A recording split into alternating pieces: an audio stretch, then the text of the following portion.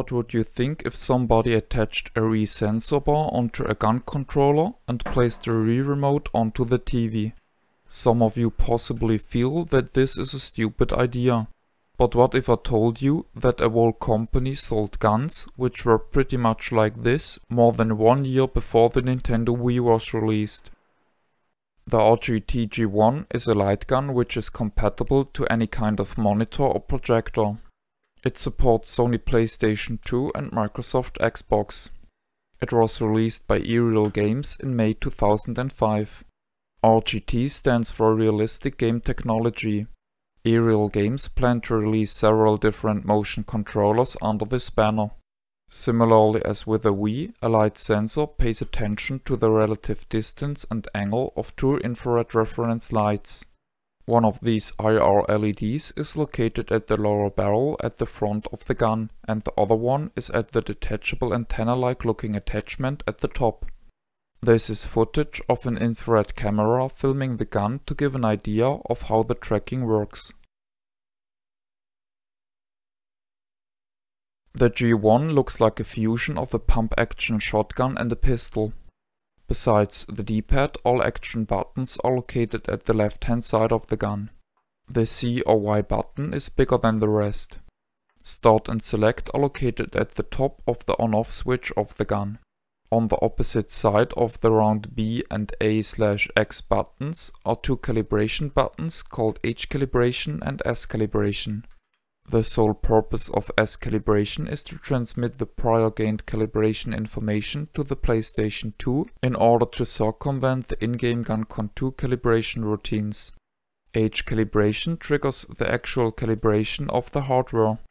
The trigger uses a clicky tactile push button. On the heel of the magazine is the battery compartment. The gun is powered by two AA batteries. The viewing angle of the light sensor can be adjusted in the vertical plane. If the gun points outside of the monitored area, a red LED light turns on. A green LED quickly flashes if a button input of the gun is sensed.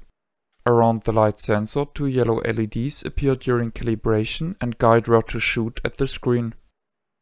The manual states multiple times that the G1 shouldn't be held like a proper gun and that the user should attempt to shoot from the hip instead.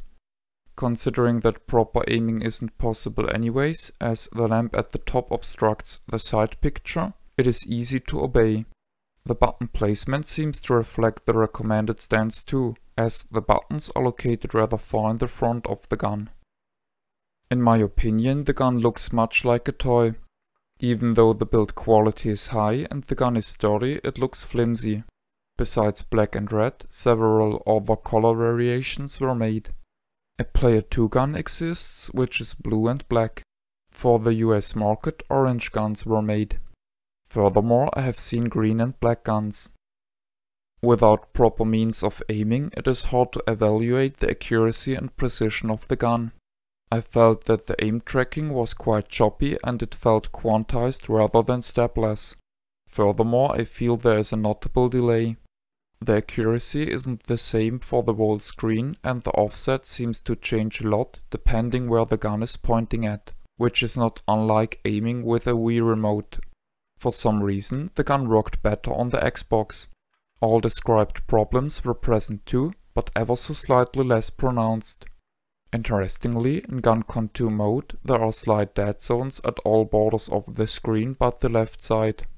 It seems the gun transmits coordinates up to a certain point, but then suddenly stops, although the tracking between light sensor and reference lights is still in the valid range. Ereal Games had big plans for the RGT motion tracking and was also working on a sword and a boxing controller. In essence, it was a Wii before the Wii.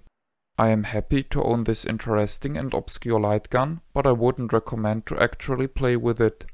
To me, the Top Gun series made by EMS, which also started before the release of the Nintendo Wii, is a much better alternative. I like the box design a lot. It is subtle and elegant, but still very intriguing. The claim first light gun for any TV is of course false, as this honor goes to the Philips Peacekeeper revolver.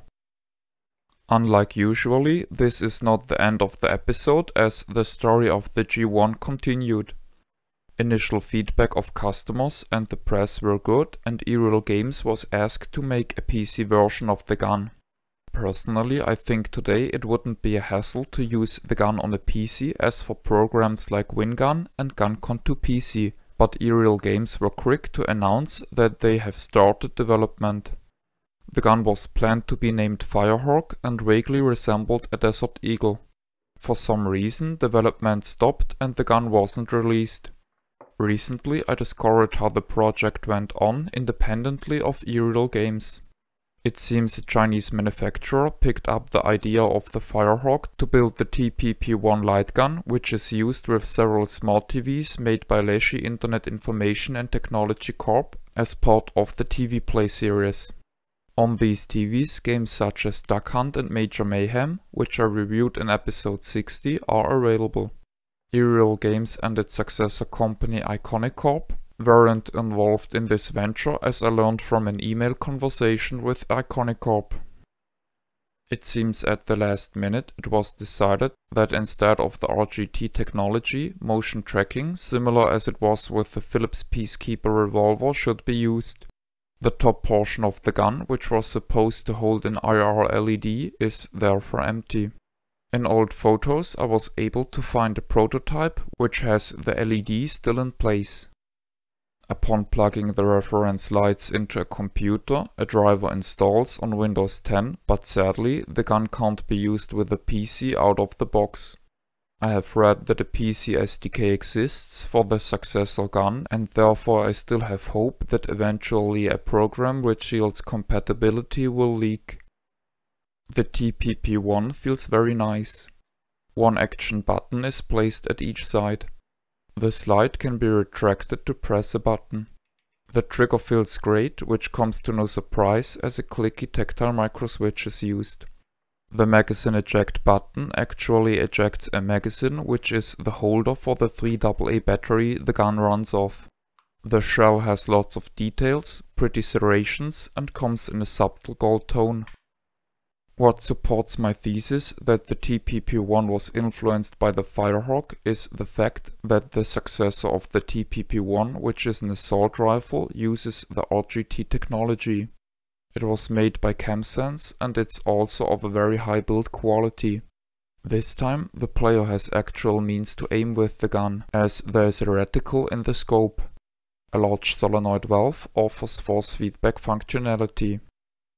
Next time you hear that light gun is dead, tell how people in Asia kept playing until today. This is the end of the review. My name is Ben. I thank you for viewing.